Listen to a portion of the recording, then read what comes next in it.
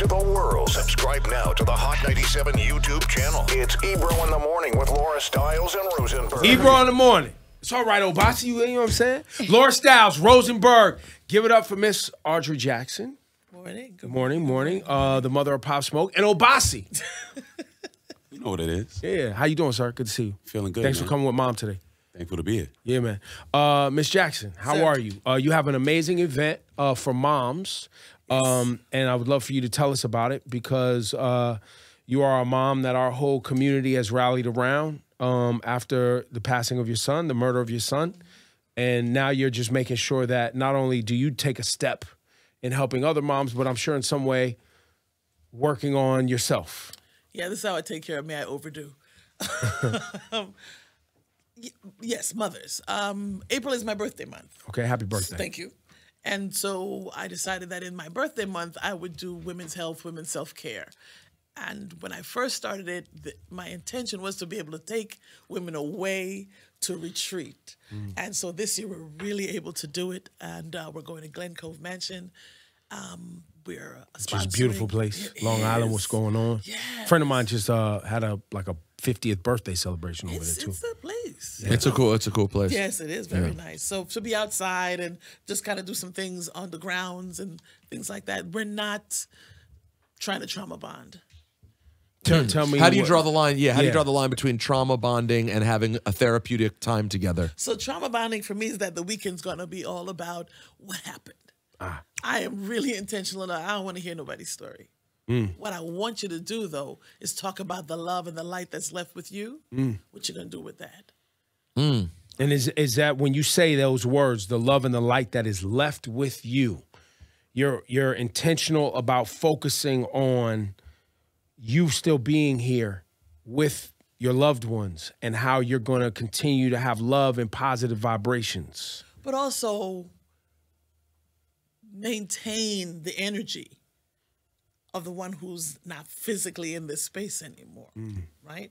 So my thought is, if for every life that's been taken, yearly there's a remembrance of some form, however the family chooses to do that, that would change the culture of the environments that our young men are in, right?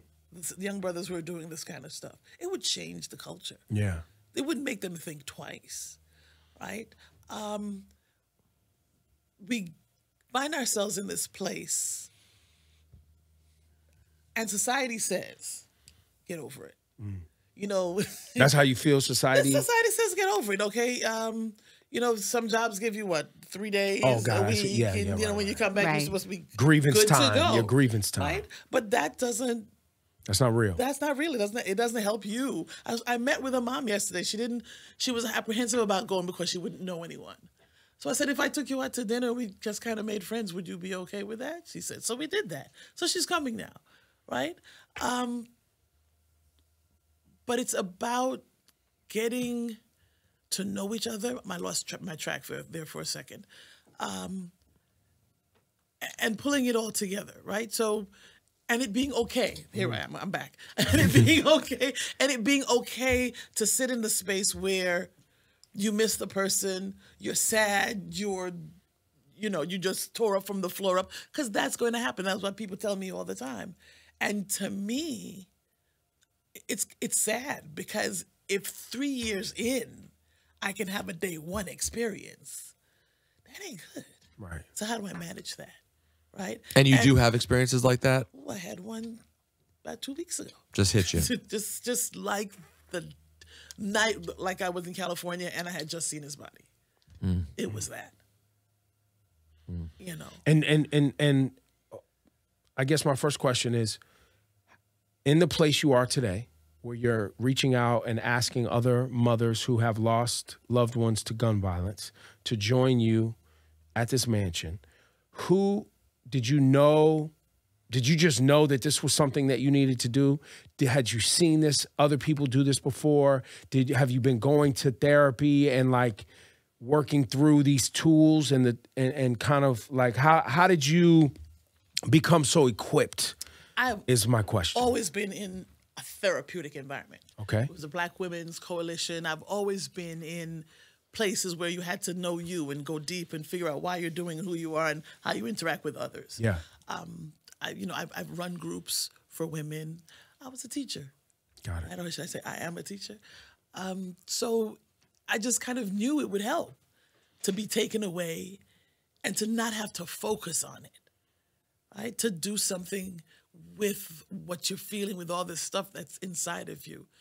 Everybody say, yeah, because, your son was famous and of course you got a foundation. It's not about that. I think culturally, we have lost those moments where we remember, right? I think people in May, Right. and people make a big deal of it being a negative thing. No, that's a day to remember your ancestors. That's right. Right? And you're talking about Dia de los Muertos. Yes, right. Yeah, I yeah. would say it wrong. That's why I didn't say it. Yeah, yeah. Where that, where it is about ancestral remembrance Right. and acknowledgement of those who have passed on. And we've been taught in this culture that somehow that's wrong and that's evil and you're not letting go. You're not supposed to let go. You're not supposed to live in a pit. But they're not gone. They still influence your life. They still shaped you. The energy is there. Right. It's that place where you remember. Right? In the Bible, it's the 12 stones that each Hebrew family was supposed to pick up and put it in one place. Why? So that when somebody passes by, they can ask a question about the pile of stones. Right. And so we want to bury it and not have somebody ask about Bashar and not have somebody ask about Grandpa.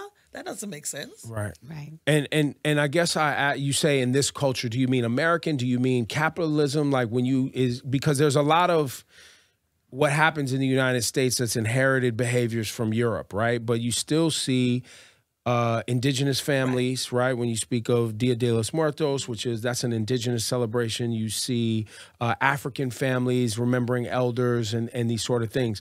What may I ask where your family's from before? Jamaica. West Jamaica. Indies. Yes, sir. And so did you notice a cultural shift in your family just coming to the United States? Is there a cultural change? Is there something that happens to families as they chase this American dream? Absolutely. Absolutely. As a teacher, you recognize it. In the first year, they're still very much from their country. In that second year, they're Americanized. And what does that mean? when They're you say that? less respectful. Okay. They're less diligent about doing their work, right? That just they kind of blend into the accepted. I ain't got Behavior. Yeah, and I don't have to, and you can't make me. And that's kind of an American, really a white American phenomenon, right? This whole kind of like, I don't even know what to call it. What do they call it? Soft parenting, where kids act out and nobody says anything, and there's no like stern disciplinary guidelines. Because raised in a black household, like my household, there was repercussions. Right, but you see, we also want to beat the children up. Well, not necessarily even beatings. It was just like people it's were understood. on you It's on a understood. regular Right, basis, right. And whether it's it was understood. verbal, whether it was some sort of you did X, Right. Y is going to happen, Exactly. and the family, the community, the church is going to do something. And I'm just asking you as a mom. It's the ownership. It's ownership of your behavior, right? It's what's expected of you. The whole concept of a village it may sound corny or trite, but it's real. That everybody in your life on a regular basis has an expectation of you and has the same expectation of you. So if you're over here with me and you're off the mark, I'm going to remind you. But if they're over there with you and they're off the mark, there's a reminder else over gonna say there as well. something. It's not like I'm not going to do anything about that. That's not mine. And you guys from Brooklyn in the community that you live in and are from, did you feel like before, like when Pop was getting into things in the street, were you on him? Was the community on him? Were people talking to you about that and you trying to reel him back in? Was that a conversation that was happening? My church family was a thing. You hear me? Yeah. That was real. And we're not talking about Holy Ghost roll.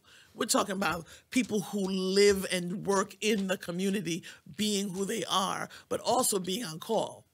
That if the noise in my house wasn't making your hair go ding, if dad had said it, mom had said it, There was always an elder I could call, a woman I could call. There was always someone I could call who could speak to. Or take them off your hand for a minute. Because sometimes it's just y'all need to just have some space away from each other.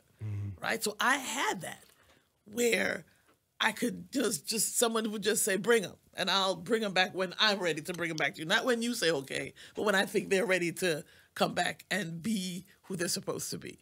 That's real. And so one of the things I want to do with the foundation, Shoot for the Stars, is to help people create that community. And because that little phone that we have in our hand hooks us into the entire world, we have to figure out how to make the world smaller for our kids. Right. We really have to make the world smaller. So it's being intentional about when you come outside in the morning and you see the same faces going to the subway, give them a nod. Give them some sort of acknowledgement, because those are the people that if something goes down, Connect with your neighbors. okay, you don't want somebody to be able to say, no, you can't do that. He lives over there. Right. Somebody go over there, knock on the door, then yell up the stairs, something, because he's out here. And Obasi, your experience, right, being in close proximity and just this is your family. Yeah. Look, I talk about this on the air all the time. Teenage mischief, right? And so whether it's in an urban neighborhood, and by urban I mean city, not black, right? Inner city neighborhood, in a suburban neighborhood, the mischief is different. Yeah. Right? But it's all mischief. It's all Right. kids trying to act tough, grouping up with one another. We got a problem with the other high school, fights, whatever.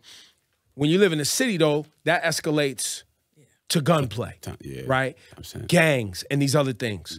In your experience, knowing who your mom, knowing the church, knowing all of that, you felt like they're on y'all's head enough? Like, what could they do as parents, as the church, to make sure that young people that you was coming up with or even younger than you stay away from these things, if at all, anything? You know what? I'm a little different.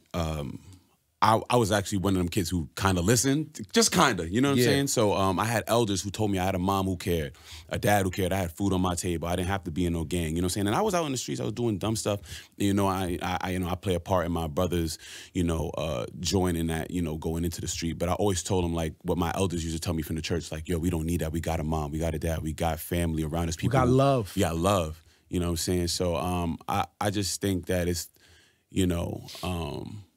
it's a growing experience, it's a learning experience. You have to learn the language to communicate with others, and that's why you have to build that community so you can understand and know what's going on with each other so that you can find a solution for a better day. Do you guys find that your brother and your son's music, Pop Smoke's music being so pervasive still, is helpful for you on a day-to-day basis, or does it make life harder for you? I don't listen to it. I'm still in having been able to find a therapist, because finding one was hard for a season. And she explained to me denial. And in my head, denial was, no, nothing happened. He's coming back. He's just on concert. And she said denial is not being able to listen to his music. She said denial is not cleaning the bathroom that he used. Denial is leaving the world the way it was when he left. And I am the queen of denial. So you're still there? Yes, sir, and I'm enjoying it. Thank you. And will you very turn much. the radio station if you hear him Absolutely. on the radio? Okay, so I don't know if I can say other. Yes. When it first happened in the beginning, I listened to news radio, and then I was able to kind of move into BGO, which is jazz, right? And then I kind of slid into contemporary Christian, and even that got a little bit much. So I couldn't even do music. For a while. So it was because that's what we all do. of it sends you to a different place. Yeah. Oh, what about you, Obasi? Are you able to listen to his music? Man, I ain't gonna lie to you. It's a little 50-50 for me. It's half and half. And it's that way because when I do hear the music, it's like, okay, people are still streaming, people are still listening, it's still relevant, you know what I'm saying? He's still loved by the masses, but then also it's like, damn, I'll never have my brother here to hear him say those things in the flesh again. So it's like bittersweet, you know what I mean? Obasi, I want to ask you a question too. Because we are still living, and this has been since I was young. Yeah. So this isn't even a new phenomenon, right? I was fortunate enough to have people around me that I didn't have to perpetuate a life that I wasn't, like I never had to act tough, right? I knew I could fight, and It's good enough. I have friends that was involved in gangs and gunplay and drugs and family members, all that. But it was very much like, yo, not you, for me, towards me, right? And the world I came from was very much that. I just want to hear you talk because you are from that area, right? You've been outside in these areas. And I'm an old guy. I'm damn near 50 years old, so I ain't been outside really moving around a long time. But I'm assuming it's similar. Where as a young male, black male, there's a point in your life where you go, yo, I gotta flip a switch, excuse my language, Mom, or these motherfuckers is gonna play with me the wrong way. Yeah. It's not necessarily who you want to be, but the energy outside, if I'm gonna move to and from the train, to and from school, wherever, I gotta make sure that my affiliations and my associations keep me from being played with or harmed. Right. Is that similar to, like, when you think back on when you was outside and moving around, is that similar? Was it that, or was it you just wanted to be cool and hang out with the cool crowd? Man, it was a little bit of both. Like I'm saying, it's like thinking about it now, it's like just being young and dumb and wanting to have fun with your friends. Like, part of me was chilling with, my mom was at a school, Maxwell High School in East New York, so I knew some people from there, and just being there. She never even wanted me in that school, to be honest. She didn't want me to go to their parties or nothing, but I ain't listen. So I would go, and I would chill with my friends, knowing that it wasn't going to do me no good. And I ended up joining stuff and doing stuff that, like, listen, that young kids do when they teenagers, in the hood or in the urban community. But and then one thing leads to another, and now you're in the loop, you know what I'm saying? But luckily for me, God was on my side and somebody gave me an out. You know what I'm saying? I could have still been in the streets doing dumb stuff for no reason. But God gave me an out because, like I said, there were people around me who told me better. Like you said, I had love. You know what I'm saying? So that's what it's about right now, the revolution for love. That's what I'm big on. Revolution for love.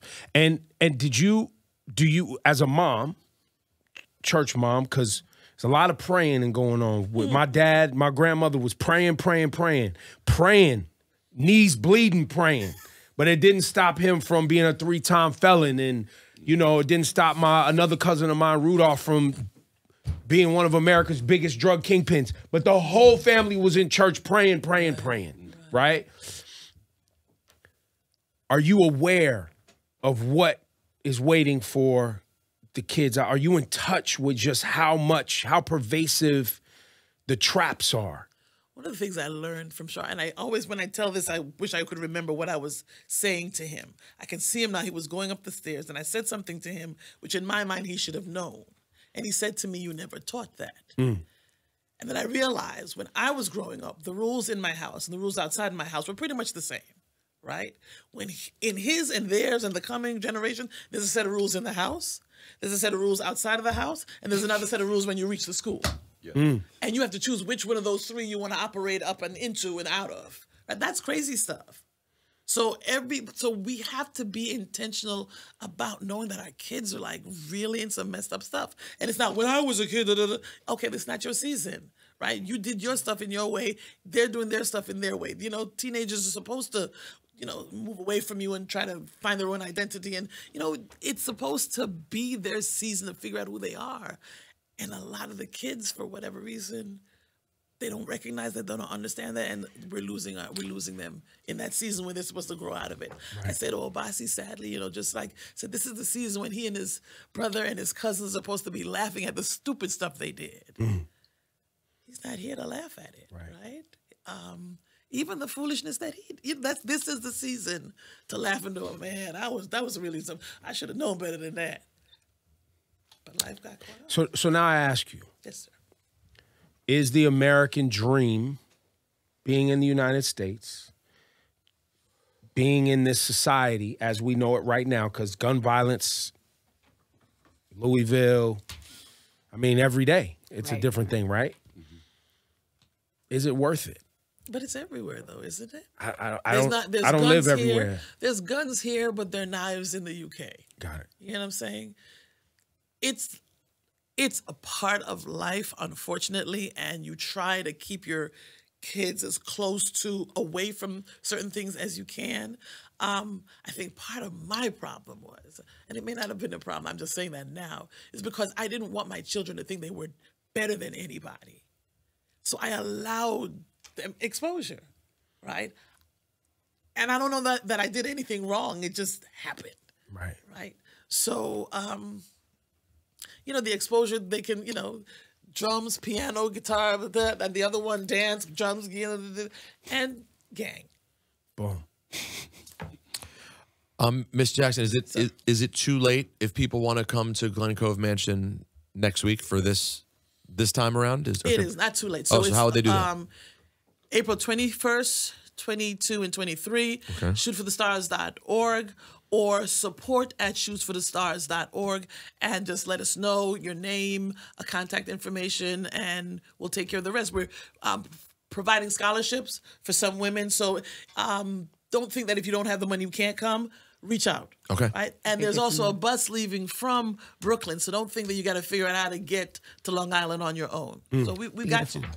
I love this. And every year we can help get the word out about this and remind people, and you can alert us that every April this is going to be something that's going on. Or Absolutely. is this just... I appreciate it. Thank you for that. Yeah, but because obviously this is the first year we're doing it big Right. like this. When we did it the other years, it was kind of small and it was in Brooklyn, and I just tried to make something happen 3 different days. But now it is looking the way I want it to be. I'm taking the women outside of the city into the country, 3 days of relaxation, looking inside, and then being able to figure out how you're going to, again, sustain the light that's left with you.